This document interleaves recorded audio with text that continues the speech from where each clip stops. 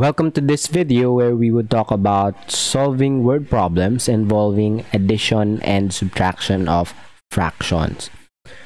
So, basahin muna natin yung binigay sa ating problem. It says here, Mia has a piece of white cloth. Lila needs 1/2 of the cloth and Nana needs 1/3 of the cloth for their projects. In letter A, we are asked, what part of the cloth did the girls get? In letter B, we are asked, how much more did Lila get than Nana? In order for us to solve this problem, meron akong 4 na bagay na palaging tinatanong sa sarili ko para ma-solve hindi lang itong problem na to, kundi lahat ng klase ng word problems. Punta tayo dito sa baba. Yan. In solving word problems, ask yourself these questions. First question, what's the problem? I know it might sound silly, pero ibig sabihin lang yan, ano yung hinihingi nitong problem na kailangan mong ibigay para ma-solve siya? Basically, what is asked? Na mapalad tayo kasi sa example na to, meron ng dalawang hinihingi. What part of the cloth did the girls get? Our first problem na kailangan nating solusyonan. And then the second one, how much more did Lila get than Nana? So yun yung ibig sabihin nung una nating tanong, what's the problem? The second one is, what's your plan? Anong plano mo para ma-solve yung problem? What are the operations that you're going to use para masolusyonan mo yung problema? Kailangan mo ba mag-add, mag-subtract, mag-divide, or mag-multiply? That's the second question. The third question, what's the process? It's basically how are you going to carry out your plan? Paano mo ipapatupad itong plano mo? Nalaman mo yung mga operations na gagamitin, then carry it out. What's the process? And then finally, your final answer. Usually, madalas hinihingi ng mga teachers ay complete statement. So, kailangan yung sagot mo ay naka-sentence. So, mamaya titingnan natin kung paano natin isusulat yung ating final answer sa ating word problem. Balikan natin to. Meron daw piraso ng tela, si Mia. Puting tela, sabi sa atin. Si Layla nangangailangan ng 1/2 nung tela na yun. Si Nana naman kailangan niya 1/3. Ngayon, ang tanong sa letter A, what part of the cloth did the girls get? Ang tanong sa letter B, how much more did Lila get than Nana? Dito muna tayo sa letter A. Sabi sa atin dito, anong parte daw nung tela yung nakuha nung dalawang babae? Si Lila at saka si Nana. What part of the cloth did the girls get? Balikan muna natin kung ano yung meron tayo. Sabi kanina, piece of cloth, si Lila kailangan niya ng 1/2, si Nana kailangan niya ng 1/3.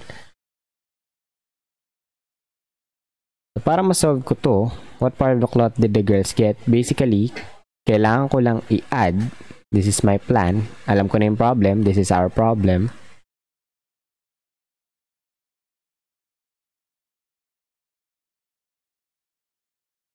Ano yung plan ko? So basically, kailangan ko sigurong i-add yung tela na nakuha nung dalawang babae. Si Lila, sabi kanina, may nakuha siyang 1/2. And then si Nana naman, ang sabi, may nakuhang 1/3. Yun yung plano ko para ma-solve ko itong tanong, yung problem na, what part of the cloth did the girls get? Then, let's carry out that plan dito sa process. Ano yung prosesong kailangan natin pagdaanan? Well, sa plano natin, we need to add 1/2 and 1/3. Let's carry it out. So, we have 1/2 plus 1/3. Recall that we can only add or subtract fractions if they are similar or if they have the same denominator. Unfortunately, dito sa problem na to, magkaiba yung denominator nila. Yung isa 2, yung isa 3. Buti na lang, alam na natin kung paano dapat gawin para mapag-add pa rin yung fractions kahit hindi sila parehas ng denominator.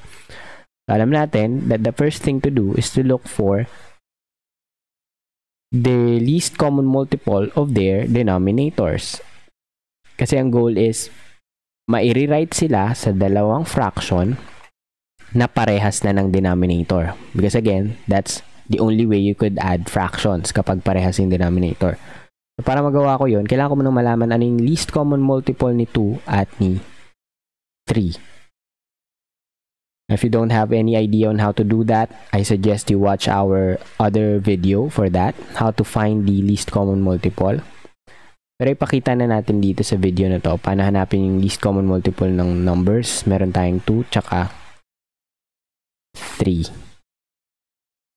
Ang gustong-gusto ko kasing ginagawa to do that is to find the prime factors of the numbers.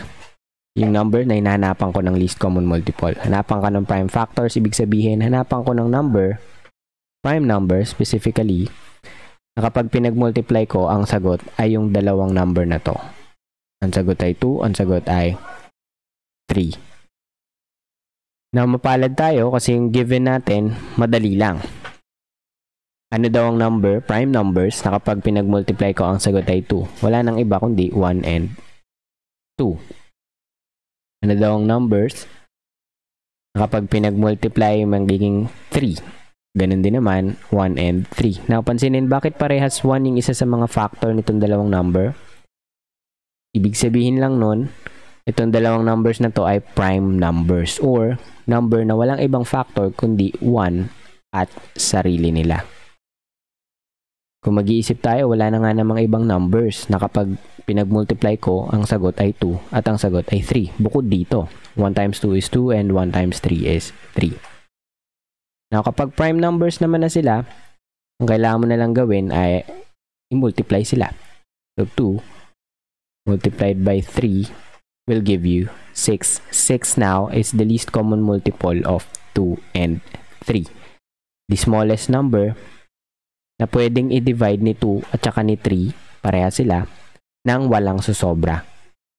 That's least common multiple. So, 6 divided by 2 is 3, sakto yun, walang sobra.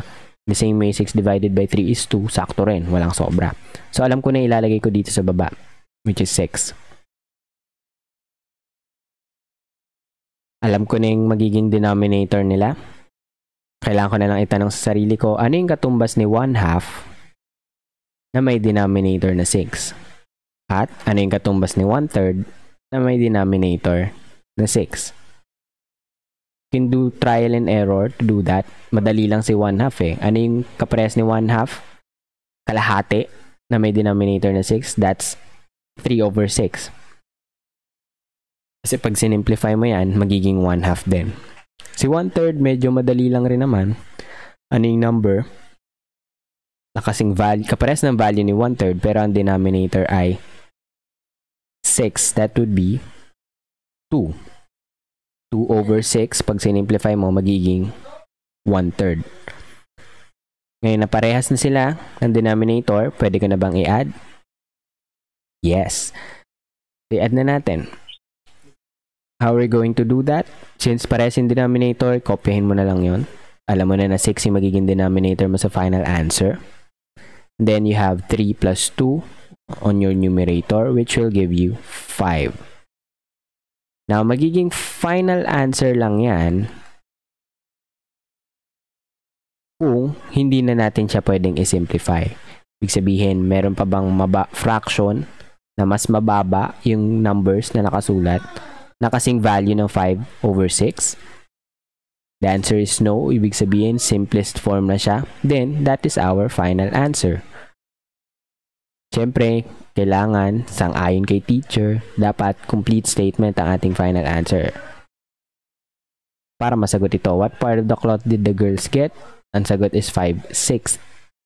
5/6. So, isulat ko siya in a statement form. Leila and Nana got 5/6 of the cloth. And that is your final answer. Yan yung solution mo para dito sa problem A. What part of the cloth did the girls get? Nagawa nating mahanap yan sa A. Tingnan natin kung kaya natin sa B. How much more did Lila get than Nana? Basically, ang hinihingi, yung problem,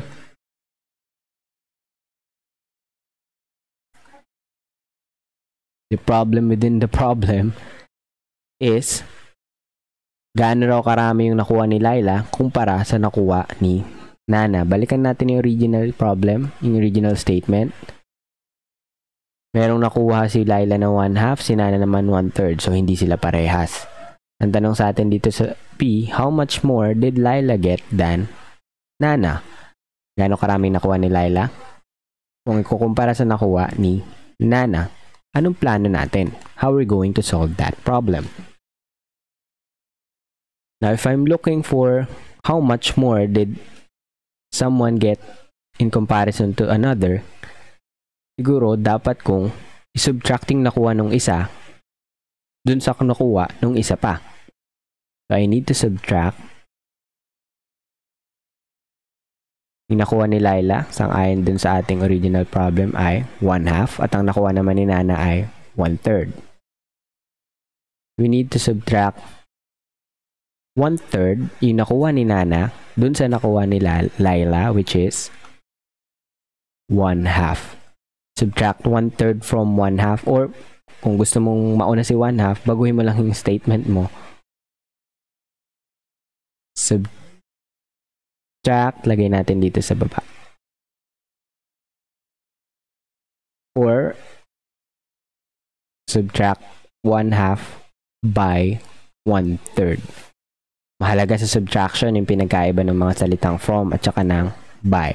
Makita natin yan dito sa carrying out natin dito sa ating plan. Let's show the process. We need to subtract 1/3 from 1/2, or we need to subtract 1/2 by 1/3. It's basically 1/2 minus 1/3. Yung nakuha ni Lila, bawasan natin yung nakuha ni Nana para malaman natin gaano karami yung nakuha ni Lila in comparison dun sa nakuha ni Nana. Again, kagaya ng sabi natin kanina, we can only add or subtract fractions if they are similar or if they have the same denominator. Basically, parang uulitin natin yung process natin kanina. Kaya lang, using a different operation. So, try natin. Two equivalent fractions, kagaya rin ng 1/2 tsaka ni 1/3 na parehas ng denominator. We know that the LCM of 2 and 3 will be 6. Kailangan na lang malaman ano yung fraction na katumbas ni 1/2 na 6 ang denominator at ano yung fraction na katumbas ni 1/3 na 6 ang denominator. Kanina nakuha natin yun ng mabilis. Sabi natin this is 3, this is 2. Pero kung halimbawang mas malalaking number na yung kailangan mong problemahin, ipakita natin kung paano yung mas tamang paraan. So what we need to do is to start from our least common multiple, yung ating denominator na 6, and then i-operate ko siya dun sa tig-isang fraction. Ganito ang gagawin. Listen closely. Kung gusto kong mag-start sa numerator, I need to multiply. Kung gusto kong mag-start sa denominator, I need to divide.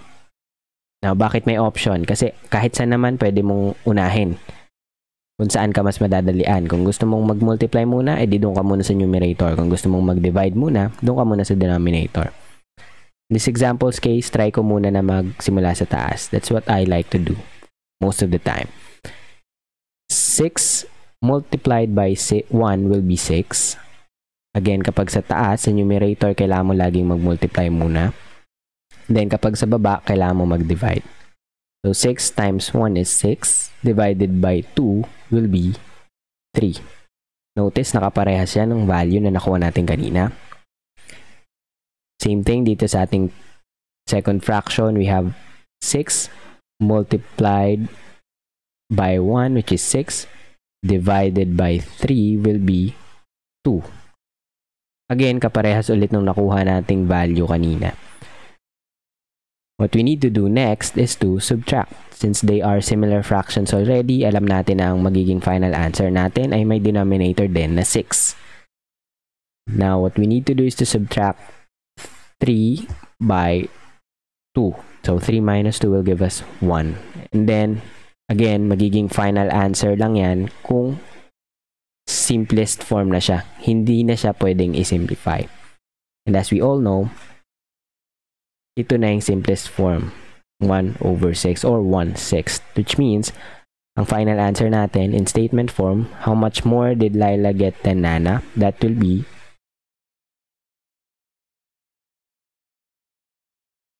Lila got 1/6